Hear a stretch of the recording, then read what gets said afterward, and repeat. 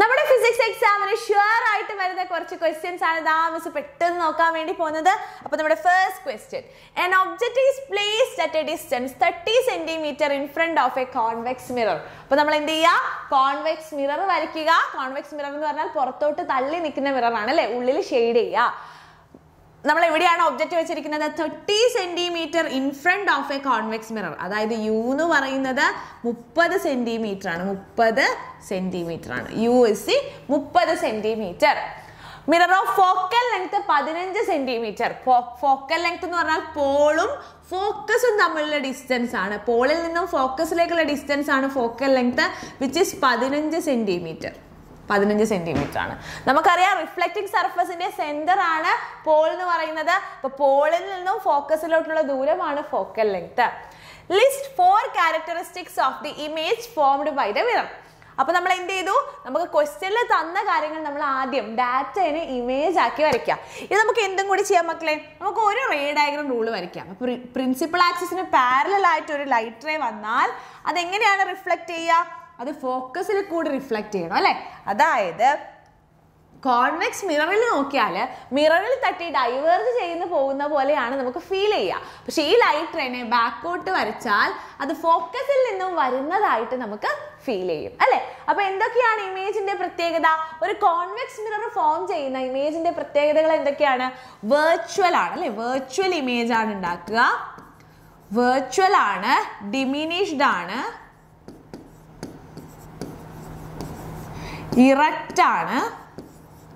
Image is formed behind the mirror. Image formed behind the mirror.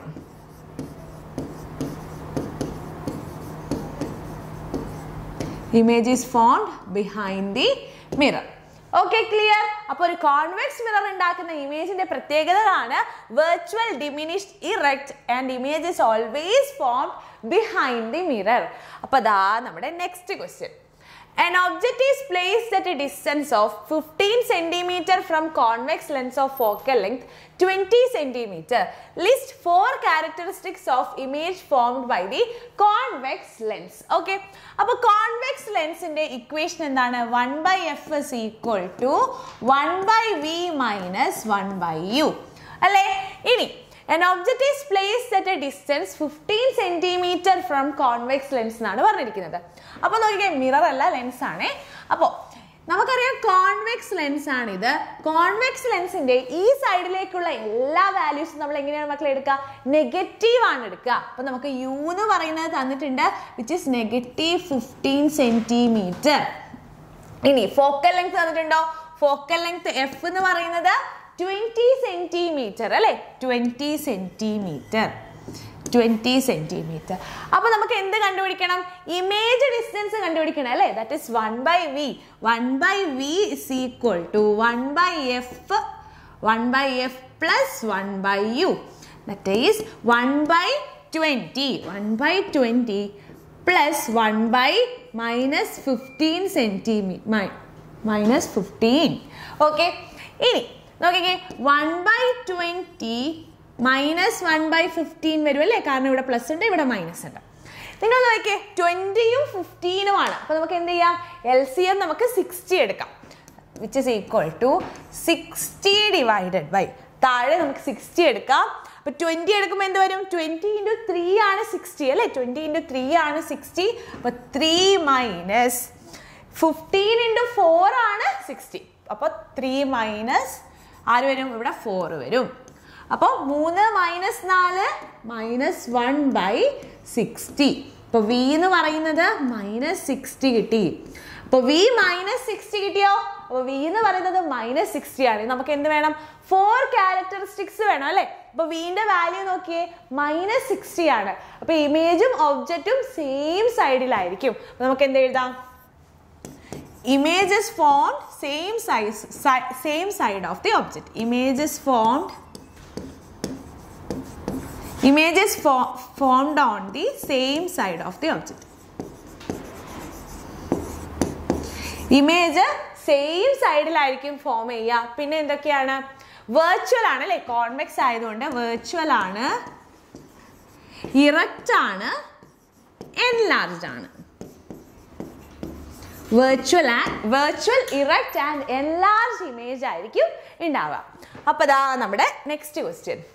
A compass needle is placed near a current carrying wire.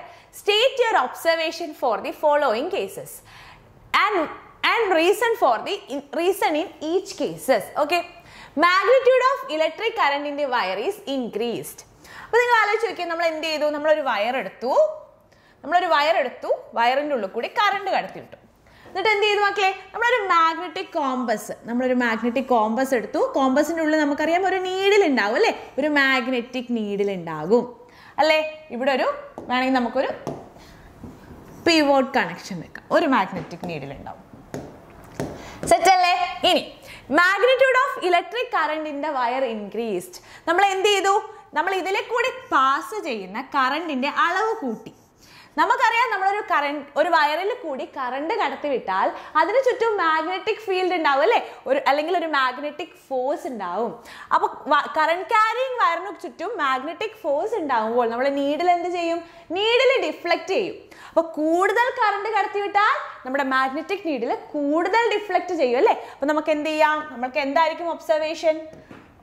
നമ്മുടെ എയുടെ observation എന്തായിരിക്കും? Magnetic needle അല്ലെങ്കിൽ magnetic compass deflect more അല്ലേ? Magnetic compass deflect more.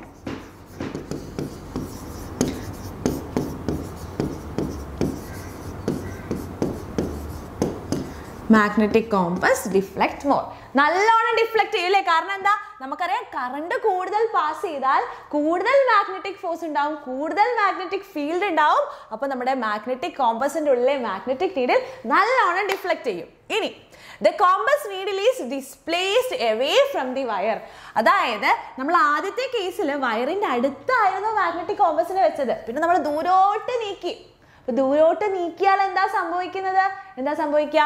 ദൂരോട്ട് നീക്കിയാൽ ഇവിടെ wire ഇവിടെയാണ്, compass നമ്മൾ ദൂരോട്ട് കൊണ്ടുപോവുക. എന്താ സംഭവിക്കുക? നമ്മളെ വയർ മാഗ്നറ്റിക് ഫീൽഡ് ഉണ്ടാക്കും, മാഗ്നറ്റിക് ഫോഴ്സ് ഉണ്ടാക്കും.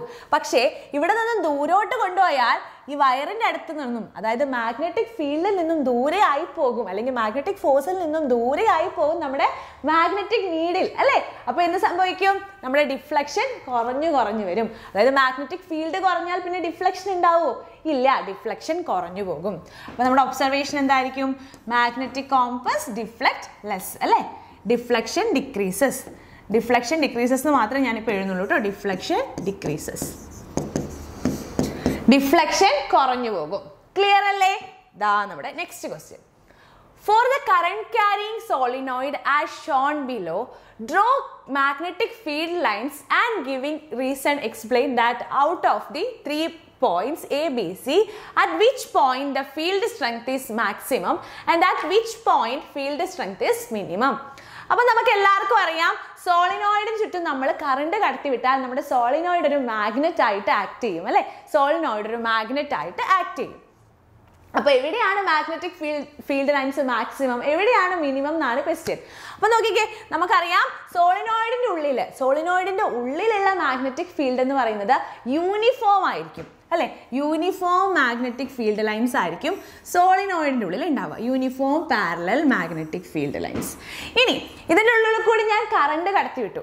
അപ്പൊ എന്തുണ്ടാകും? നോർത്ത് പോളും സൗത്ത് പോളും ഉണ്ടാവും അല്ലെ? സോളിനോയിഡ് ഒരു മാഗ്നറ്റ് ആയിട്ട് മാറുമ്പോൾ അതിന് നോർത്ത് പോളും ഉണ്ടാവും, സൗത്ത് പോളും ഉണ്ടാവും. ഇനി എങ്ങനെയാണ് മക്കളെ നമ്മൾ ഈ പൊളാരിറ്റി നോക്കുക? നിങ്ങൾ നോക്കിക്കേ, കറണ്ട് കടത്തി വിടുമ്പോൾ ഇവിടെ കറണ്ട് ഉള്ളിലോട്ടാണ് പാസ് ചെയ്യുന്നത് അല്ലെ? കറണ്ട് ഉള്ളിലോട്ടാണ്, അതായത് ഇവിടെ ക്ലോക്ക് വൈസ് ആണ്, ഉള്ളിലോട്ടാണ് കറണ്ട് പാസ് ചെയ്യുന്നത്. ഇങ്ങനെയാണ്. ഇത് എന്താണ്?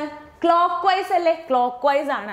അപ്പൊ ഇവിടെ ഏത് സൈഡാണ്? ഏത് പൊളാരിറ്റിയാണ്? സൗത്ത് ആണ്, ഇവിടെ നോർത്ത് ആണ്. അപ്പൊ നോർത്ത് പോളിൽ നിന്നും സൗത്ത് പോളിലേക്ക് ആരുണ്ടാവും? മാഗ്നറ്റിക് ഫീൽഡ് ലൈൻസ് ഉണ്ടാവും, നോർത്ത് നിന്ന് സൗത്തിലോട്ട് അല്ലേ? നമ്മളെ ക്വസ്റ്റ്യൻ എന്താണ് ഇനി?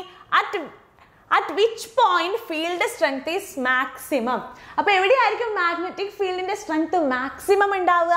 നോക്കിക്കേ, ഉള്ളിലെ യൂണിഫോം ആയിട്ടുള്ള പാരലൽ മാഗ്നറ്റിക് ഫീൽഡ് ലൈൻസ് ആണ് അല്ലെ? അടുത്തടുത്ത്. അപ്പോൾ എവിടെയാണ് സ്ട്രെങ്ത് കൂടുതൽ ഉണ്ടാവുക? എയിലാണ് അല്ലെ? പോയിന്റ് എയിലാണ് സ്ട്രെങ്ത് കൂടുതൽ ഉണ്ടാവുക. സ്ട്രെങ്ത് മിനിമം എവിടെയായിരിക്കും? മാഗ്നറ്റിക് ഫീൽഡ് ലൈൻസിന്റെ അളവ് ഏറ്റവും കുറവ് എവിടെയാണ്? ബിയിലാണ് അല്ലെ? ഔട്ട്സൈഡ് ദി സോളിനോയിഡ് ആണ്. അപ്പൊ ബിയിലാണ് സ്ട്രെങ്ത് കുറവ്.